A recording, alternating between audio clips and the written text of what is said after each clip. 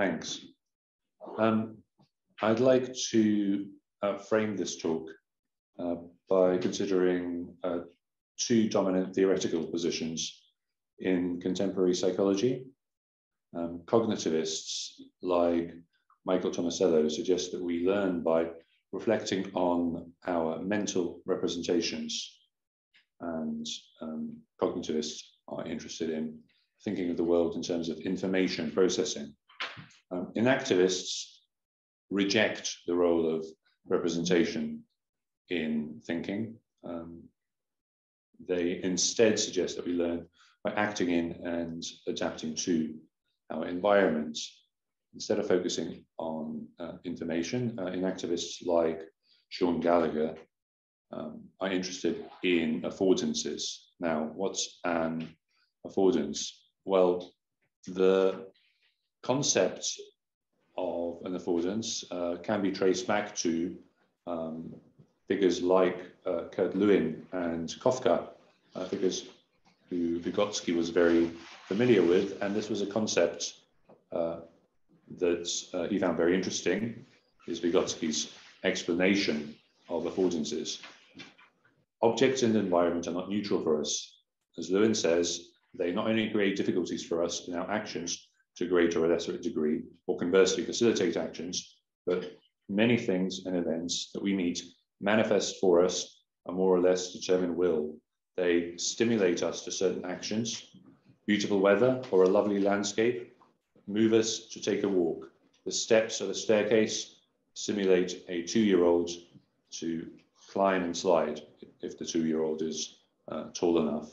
So this is why, for example, if you look at the design of this axe handle, it has these grooves, which are affordances to make it easier to chop with the axe. It's also got some affordances for unscrewing something at the end there. So it would seem here like Vygotsky is on the side of enactivists. However, Vygotsky also says things which are quite conventional in terms of the things that cognitivists think about. He cites in full Marx's famous quote about the difference between an architect and a bee. So a bee is in a way always in its environment, adapting to its environment, whereas for an architect, well, for a human, at the end of every labor process, we get a result that already existed in an ideal form, that is, in the imagination of the laborer. So here it would seem like Vygotsky is a cognitivist. And there is a tension here. There's a tension between focusing on affordances and focusing on mental representations, at least as I've so far presented them. And Gallagher would take issue with Marx's explanation of the difference between architect and bees. I think he would say that it falls into the decoupling problem. The decoupling problem being that if you define representations as an image detached from what I am seeing here and now, from what I am sensing, then you are creating a dualism of images and thoughts on the one hand and worlds and bodies on the other. And if this image is detached, how does it hook back onto the world? How do I match the representation to the world? Do I need another representation to do that? And activists reject this decoupling and instead suggest that we can focus on dynamical systems of feedback loops that after the fact appear to us in certain ways. They appear to us phenomenologically as a result of these affective volitional loops. So the problem, though, for enactivists with this picture is it means that we don't have a very good explanation of how our imagination does work. So if decoupling images from bodies is the wrong thing to do, then how do we explain imagination? Gallagher draws on the philosopher Gilbert Ryle, the philosophical behaviorist, as part of this explanation. So he says, when a child pretends to be a bear, he roars, he pads around the floor, he gnashes his teeth, and he pretends to sleep in what he pretends is a cave. Specifically, he does not do this by simulating these actions in his brain. He roars and moves and gestures and lies down on the floor. Imagination is in the action, in the playing and doing of it. There's something powerful about this account, but it also has some pretty obvious limitations. I can pretend to be a bear while imagining I'm a majestic unicorn. No external description of my behavior is going to correlate with the full capacities of my imagination. Okay, so what does Vygotsky think? Whose side is he on? In volume 3 of the collected works, Vygotsky says that ideal forms are something which is in the mind. And later in his lecture on the problem of the environment, he suggests that ideal forms are in the world and in direct reciprocal action. So it seems like we have on the left Vygotsky the cognitivist, and on the right Vygotsky the enactivist. Now, I'm going to give you a bit of a spoiler. This is a false dichotomy, and we'll see soon why. Vygotsky wants to take aspects of both of these contemporary frameworks that see each other as opposed. Here, describing his favorite subject of the game of chess in his notebooks, he suggests that in order to play chess, you need to be responsive to the affordances of the chess pieces, and you also, in some ways, need to be able to break away from those affordances to create chess moves on the board. So Gallagher would say this is falling foul of the decoupling problem. I think this is exactly right, and I want to show why I don't think this is an inconsistency. I think this is a synthesis. So, of course, any synthesis for Vygotsky here is going to involve signs, and specifically is going to involve linguistic signs. In his notebooks, Vygotsky plays Bergson and Hegel off against each other to explore dimensions of linguistic signs and language use. I don't have time to explain Bergson's philosophy, so in Bergsonian fashion, I will instead provide an image. A cliff face embodies memories of the sea. As each wave hits the cliff face is altered. It represents the sea not in linear sequence, but in intensities. As each new wave rushes into the crevices of the cliff, the past and future exist as one in the form actualized in every collision, in every dance of rock and water. If some aspects of Bergson's idealism were inverted, Vygotsky thinks, one could appreciate his attempt to naturalize concepts and signs.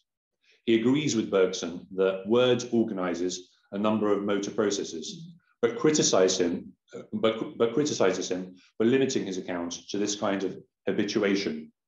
For Vygotsky, Bergson cannot distinguish between the effect of a word on thinking and the effect of, say, hydrochloric acid on limestone.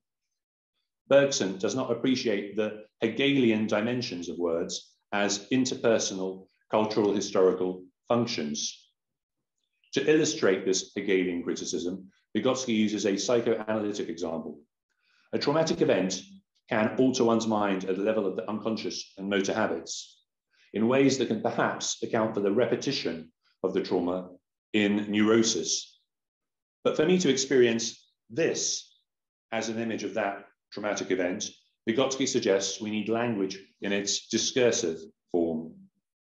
Vygotsky also thinks that Bergson is wrong to assume that we intuit multiplicities to begin with, multiplicities of particulars, and then generalize from them.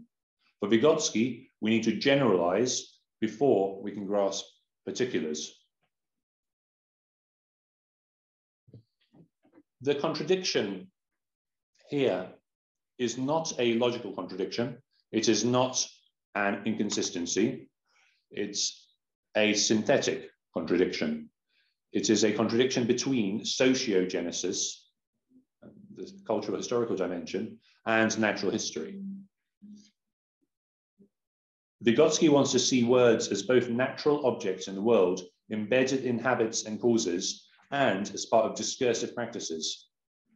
Words as natural objects reify effective volitional relations to things in the world, but as discursive functions, they allow us to find meaning and give justifications. Philosopher Wilfred Sellars calls this the Janus-based character of languagings as belonging to both the causal order and the order of reasons. For Vygotsky, while developmentally earlier functions can be characterized in terms of loops of perception and volition, the development of understanding depends on the capacity to be oriented in the complex internal space that might be called a system of sign relations, or to use Sellars, a space of reasons.